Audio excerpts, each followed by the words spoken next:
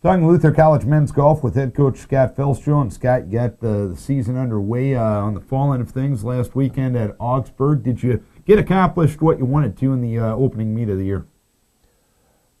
We got competition under our belt.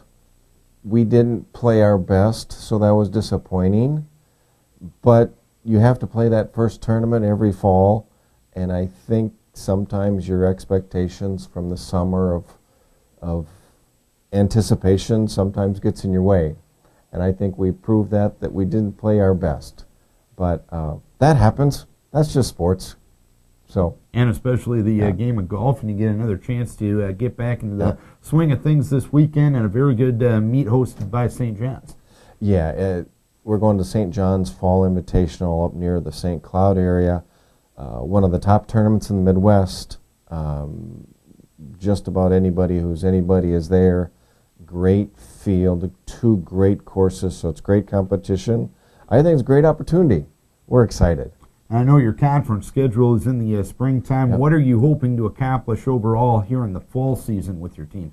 Well, we return 8 guys. We lost 4 very good seniors that were very accomplished.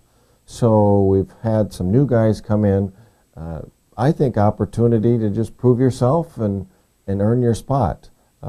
But we're excited. It's a lot of fun. And talk about how often you guys practice. How often are you able to get out on the course or other areas here in Decorah? We do the same as in the spring. We practice about every single day.